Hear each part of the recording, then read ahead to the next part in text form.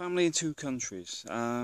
This is primarily for people like myself that have um, a child or children back in their home country, as well as uh, a child or family in the Philippines. The fact is, it can be very, very difficult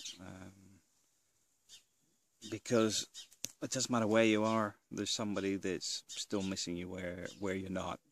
And it's important that you keep an engagement open. Sometimes you're going to have difficult arguments. You're going to have situations that you can't control, but you'll still get the blame for anyway. But the most important thing I will say is don't get in arguments. You need to just take it on the chin, because at the end of the day, kids don't understand. If you're dealing with an ex-partner back in your home country, they generally can be difficult. Over time, though, you'll find they mellow out.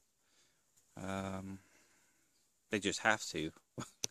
I think they just get tired of arguing or whatever, or maybe they realize that they have some responsibility for whatever happened, etc. But the ultimate thing is they do change.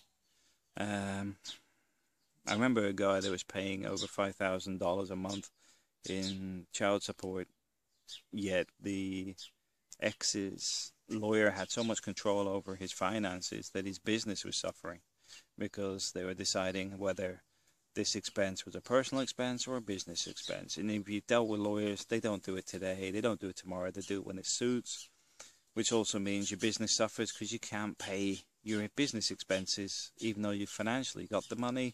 It's got to be messed around with by these third-party parasites, to the point that you just called it a day and left and went to the Philippines. It took a couple of years, I think, but his wife eventually ex-wife comes round to the conclusion that, from my personal thinking, that she realised that she took it too personal. What I mean is, she financially tried to destroy him because the relationship broke down, rather than seeing the big picture that destroying him financially destroyed her financially. Because once he was in the Philippines, he didn't have to pay anything. But also, he couldn't afford it anyway. You know, he couldn't afford it in the US because of the way her lawyer was just attacking the business all the time.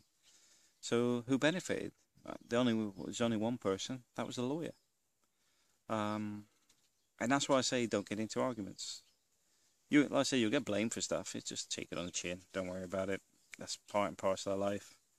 But the main thing is that you do remember birthdays. You do remember the important things, Christmas and things. Even if you can't be there, it's more a case of making sure they have cards, presents and stuff, and making that effort. There are things I regret purely because of not being able to do everything I wanted to do, but at the same time I couldn't have changed it. So yeah, you'll get the blame for some of that stuff, but like I said, you just got to take it on the chin and go with it. But also, if you're in doubt about moving to the Philippines and leaving children behind or whatever, I'd have a sit down and have a serious think. You got to think of the children's happiness as well as your own. Because yeah, you don't get on with your ex, but is it going to have a worse impact if you left? You know, is it going to affect your daughter or your sons or whatever? Or is it going to have very little effect because you've got such a horrible ex that you struggle to get access to see your children anyway? And then your well-being is then more important, because you cannot have that engagement that you want to have. But at the same time, similar scenario, I know a friend who had that situation, went to the Philippines because his ex was just bitter at the time, But a year later, 2 years later, she wanted him to start having the children. Was it because they had that distance? I think that was part of it, but also the realization that she'd actually forced him to leave the country, because financially she was crippling him as well, but she was also stopping him seeing the children, so he's paying for the support of children that she was denying him access to.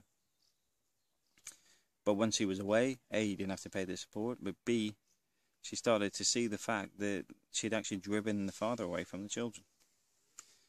Now they're actually on talking terms. So, lots of things to consider. Even if your kids are 15, 16 years old, they still want their father in their life. They still want to know you're there, even when they're not there. They want to know you're down the road rather than thousands of miles away. But it's just making that decision. Whose happiness is it going to affect theirs in a big way? Or, you know, if they're off to university for the next 2 years, you're not really going to see them anyway? Or are you going to be affecting them in a negative way because they need that support for when they move into their first job, etc.? So it's something to consider. All right, thanks for watching.